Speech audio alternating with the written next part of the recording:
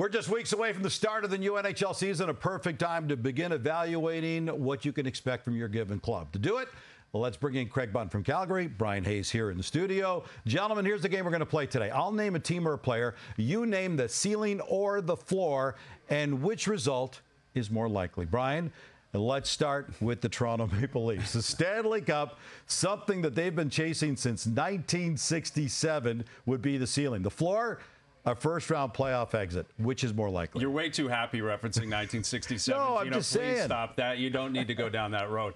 They've been living with the same parameters for about 5 years here in Toronto. The floor being a first-round exit, the ceiling being a Stanley Cup championship, and they've been living on the floor for those 5 years. They jumped off the floor once last spring. It lasted 5 games, then they returned to the floor.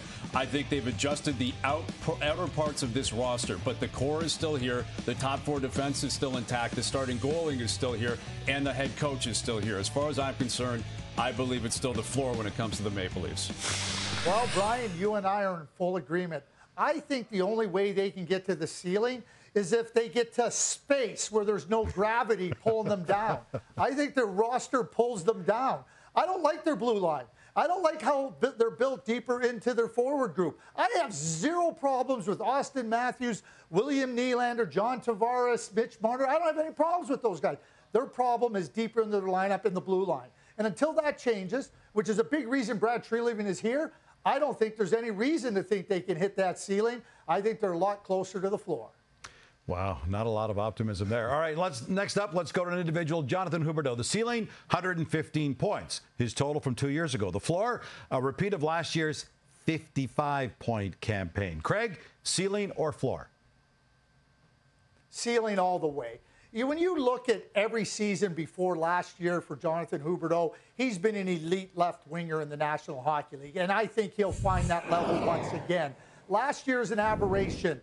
Bob Gainey said this when I was working with him with the Dallas Stars. He said, just because you had one bad season doesn't mean you have to have 2 bad seasons. I think the changes, specifically behind the bench, will help Jonathan Huberdeau come closer to that ceiling that he established for a long time. I'm on the floor on this, Craig. I think the aberration was 115 points a couple of years ago. He's a very good player, but I don't see him coming close to 100-plus again. I don't think he's going to be 55 necessarily, but in the nature of the game we're playing here, if you split hairs, that's a 60-point differential. I don't think he's hitting anywhere close to 85 points. I think he hangs around 70 to 75. He's 30 years old now. I think he had a mope on last year. Hopefully that's gone. I think they're banking on it being gone now that Daryl Sutter's not around. But I don't see him reaching anywhere close to 115 points again. Hayes, not a believer. What about Boston? The Bruins ran away with the President's Trophy last year before getting bounced in the opening round. Hayes, we're going to start with you on this one.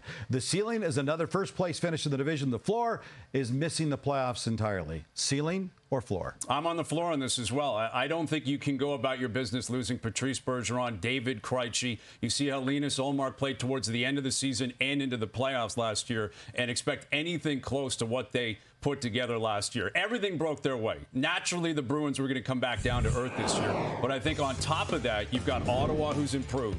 Buffalo's who's improved. The Leafs are a very good regular season team. Tampa knows what they're doing. Florida knows what they're doing. I think it's much more likely Boston's battling for a playoff spot than it is they actually win the division. Again, I'm in full agreement here. I mean, we saw what they did in a record-setting regular season, and now you don't have Patrice Bergeron, you don't have David Krejci. Number 1, number 2 centers that really drive significant play. And now you're asking other players to step into that. You can put players in those positions. It doesn't mean that they're capable, and I don't think they are. You also lose Taylor Hall. You added Tyler Bertuzzi down the stretch to try to help your team. You added Dmitry Orlov. And this team really flamed out come playoff time. I think they're in a real nip and tuck battle to make the playoffs. And so I think they're much closer to the floor than to that magnificent ceiling they reached last season. All right, guys, I want to close now on Connor Bedard. He had 143 points in 57 games for Regina last year. But this is the NHL. Craig, the ceiling is a point per game. The floor is 50 points in total. Do you expect it to be closer to the ceiling or the floor? We're going to play a little game of deduction here now, Gino and Bryan.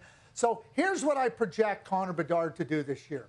Around 30 goals and 70 points.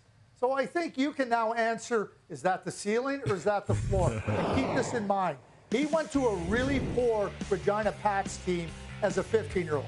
And all he did at 15, 16, and 17 was dominate. He didn't have a lot of talent around him.